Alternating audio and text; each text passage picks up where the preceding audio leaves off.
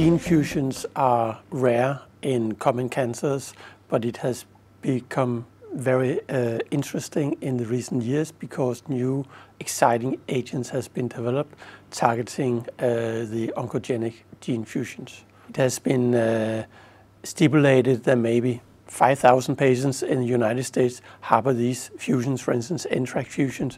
So from that you can also get an idea how frequent it would be in Europe if you anticipate that the incidence is the same.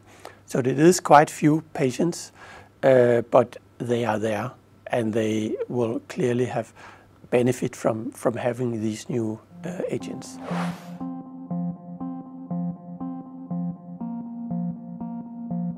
In some of the rare cancers, like for instance infantile fibrosarcoma, secretory breast cancer, there it seems like the gene fusion is somewhat indicative of the tumor.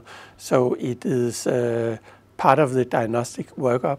If you identify this fusion and suspect this cancer, then it confirms that actually it is, for instance, infantile fibrosarcoma. So it's part of the diagnostic workup. And this sort of indicates that it is the main driver of the disease. So if you can target it, then you can hit the disease.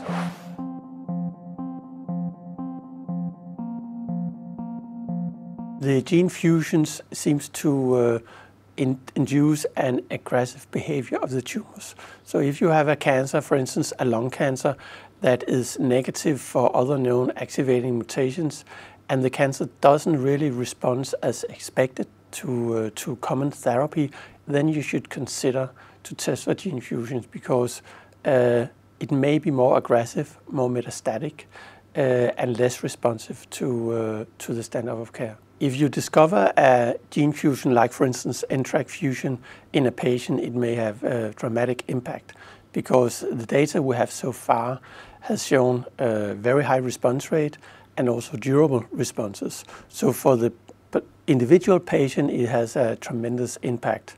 But for the community, it's difficult because the fusions are rare, especially in the common cancers. So we don't really know how many patients in total are harboring these fusions. So we need treatment strategies for different tumor types where we consider when should we get the thought, should we test for a fusion?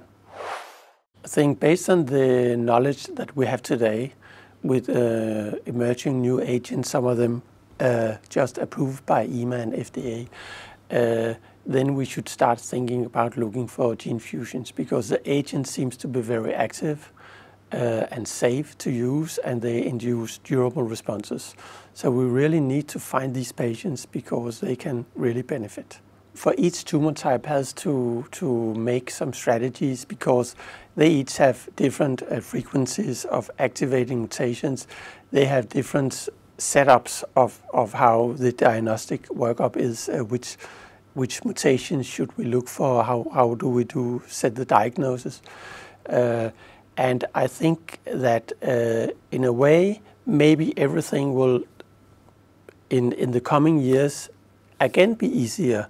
Because right now we are making specific molecular testing for individual genes. So first we test for this gene, it's negative, then we test for this gene, then it's negative. And every time it's time consuming and costly. So at one turning point we'll find out it might be easier, faster, and maybe also cheaper to do it all at one time using NGS.